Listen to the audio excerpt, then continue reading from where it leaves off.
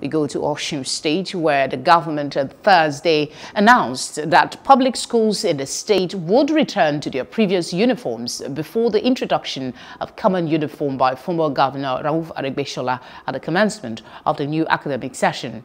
The single uniform policy, which was introduced at the commencement of the 2013-2014 academic session, saw all public primary and secondary school pupils wearing the same uniform.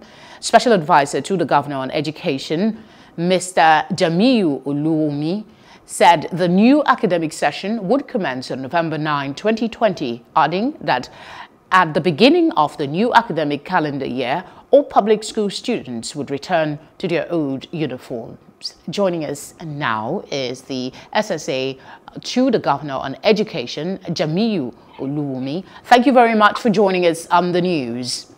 Now, tell us the rationale behind this reversal by the state government.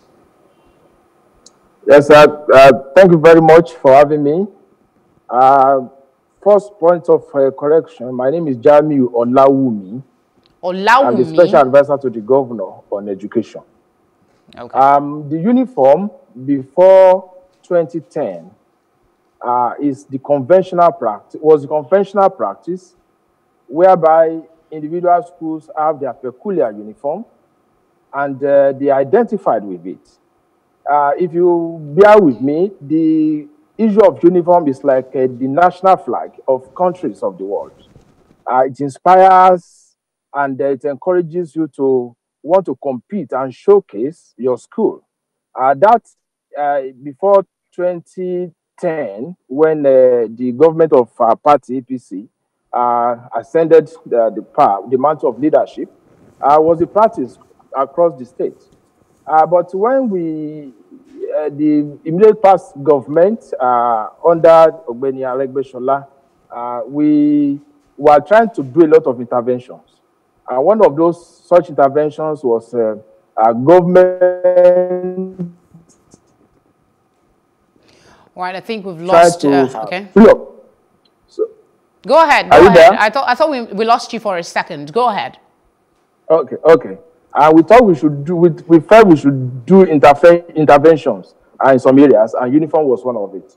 The idea was that every school across the state will wear the same uniform to perhaps remove the disparity between the poor and the haves. But as time went on, security reports and gangsterism, cultism crept into it. And a lot of report from this Department of State Service was up there that the uniform was becoming inimical to peaceful coexistence of town and gown.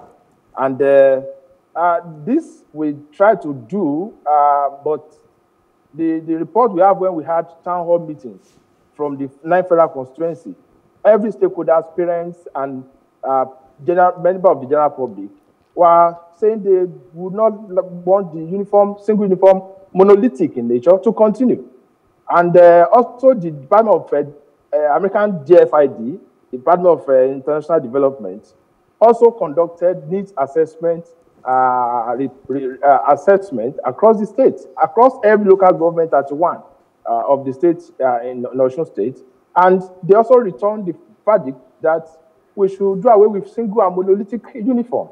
So that's why we are, to ensure security, is the identification of school and to inspire a healthy competition among schools across the state.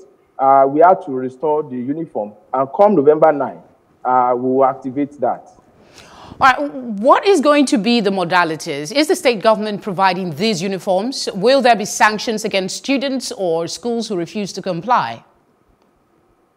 What the government is promoting in Osun State now is responsible parenting. It will not be out of place for parents and guardians to buy uniform for their kids. And government will not be sponsoring free of charge for anybody. What we are doing now is to patent uniforms per school and give samples to parents. One, it's going to create more jobs. There's not going to be monopoly in the supply and the sewing of uniform. Our tailors will also have a lot of jobs to do. We are not going to give uniform free of charge to anybody. All right, you recall the debate that greeted this decision then. Could it be one of the reasons for this move? Has the concerns expressed by the people been recognized? Yes, we thought, every change could have some fears and resistance.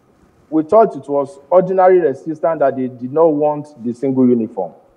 And when we discovered the underlying challenges facing the project and the policy as it were, we brought together eminent personalities presided over by Emeritus Professor Oluwaina. There was General Kinade retired on that committee, eminent people. There was Professor Uyiwadai, and all of them were there to review the security report on uniform and also to look at the way of championing, instilling healthy rivalry in schools so that easily we do away with cultism through the use of individual uniforms. But if at all, if a student is coming from Ikire to Shogbe, say about 45, 48 kilometers, with the same uniform, you don't know which of the schools, if it's monolithic, as we are having now. But by November 9, every school will have its uniform back restored. All right, can we trust the government that this is a case of discontinuing past government policy? Because the argument might be government should be a continuum. Yes, thank you very much. If you look at the profile of Gwego Itola's cabinet today, you have 35, and out of 35, about 23 members in that cabinet served in the last administration, including the governor himself, who was the chief of staff. So there was no way anybody will get it away from us that we are trying to do anything extraordinary. If Rauf Aregbesola were to be the governor today in Osun, and he has a report of town hall meetings where people clamor that they don't want that uniform, and you also have an international research report conducted in 31 local governments, he wouldn't have continued with the uniform.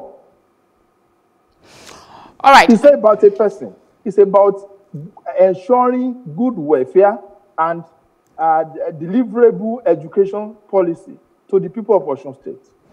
All right, Mr. Jamiu Olawumi, thank you very much for joining us on the news. It's a pleasure. It's a pleasure.